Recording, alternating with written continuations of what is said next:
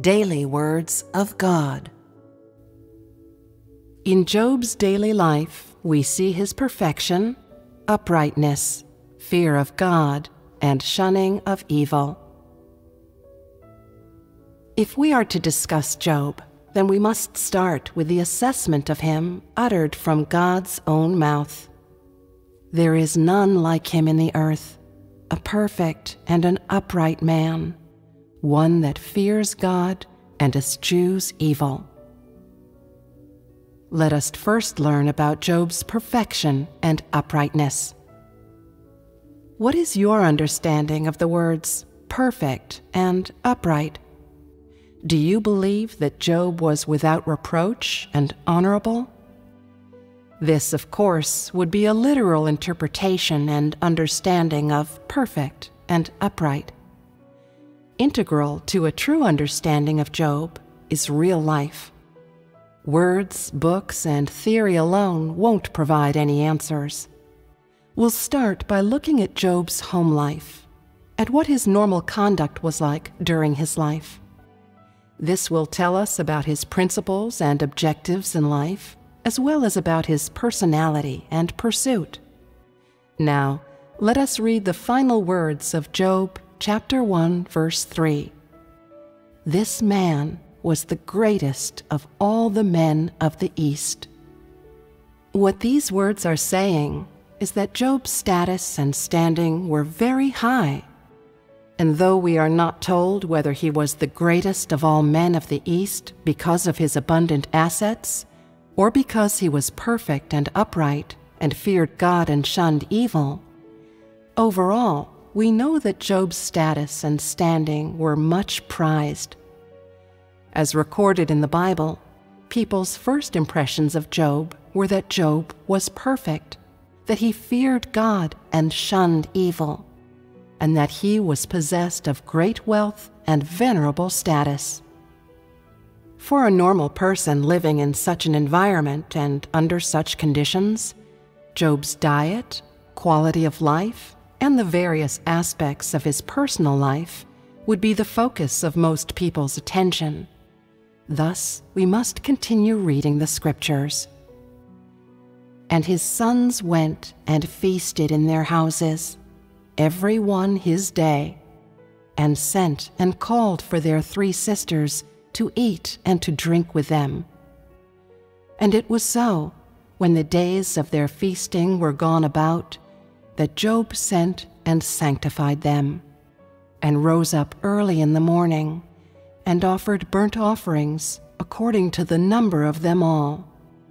For Job said, "It may be that my sons have sinned, and cursed God in their hearts."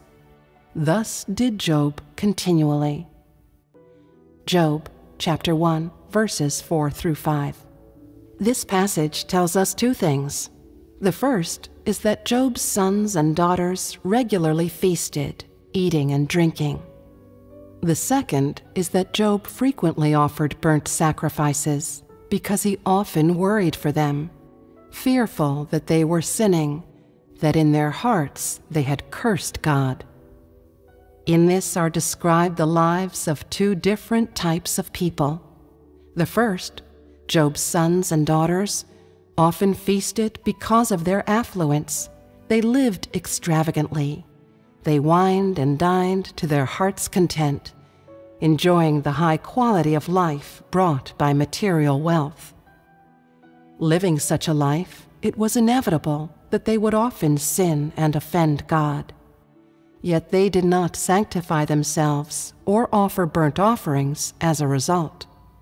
You see, then, that God had no place in their hearts, that they gave no thought to God's graces, nor feared offending God, much less did they fear renouncing God in their hearts.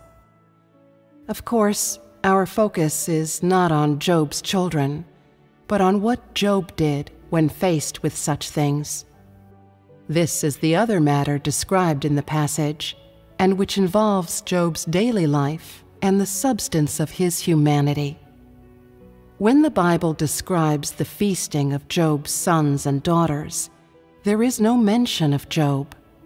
It is said only that his sons and daughters often ate and drank together. In other words, he did not hold feasts, nor did he join his sons and daughters in eating to extravagance. Though affluent and possessed of many assets and servants, Job's life was not a luxurious one. He was not beguiled by his superlative living environment, and he did not gorge himself on the enjoyments of the flesh or forget to offer burnt offerings because of his wealth. Much less did it cause him to gradually shun God in his heart. Evidently, then, Job was disciplined in his lifestyle and was not greedy or hedonistic, nor did he fixate upon quality of life as a result of God's blessings to him. Instead, he was humble and modest, and cautious and careful before God. He often gave thought to God's graces and blessings, and was continually fearful of God. In his daily life, Job often rose early to offer burnt offerings for his sons and daughters. In other words, not only did Job himself fear God, but he also hoped that his children would likewise fear God and not sin against God. Job's material wealth held no place within his heart, nor did it replace the position held by God.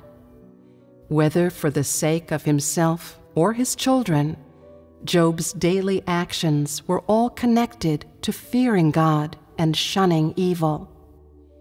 His fear of Jehovah God did not stop at his mouth, but was put into action and reflected in each and every part of his daily life. This actual conduct by Job shows us that he was honest and was possessed of a substance that loved justice and things that were positive. That Job often sent and sanctified his sons and daughters means he did not sanction or approve of his children's behavior. Instead, in his heart, he was fed up with their behavior and condemned them.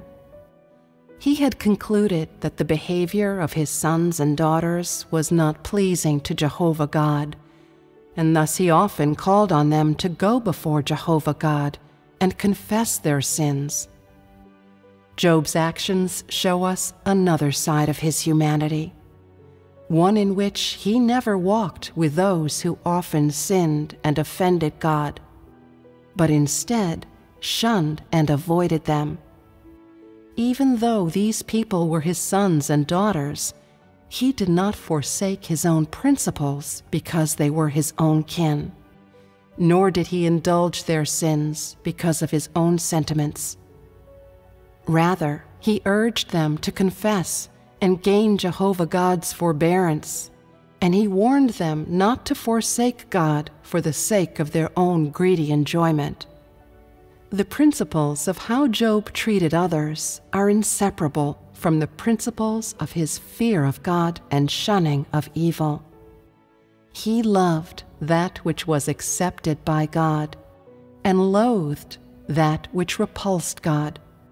And he loved those who feared God in their hearts, and loathed those who committed evil or sinned against God. Such love and loathing was demonstrated in his everyday life, and was the very uprightness of Job seen by God's eyes. Naturally, this is also the expression and living out of Job's true humanity in his relations with others in his daily life that we must learn about.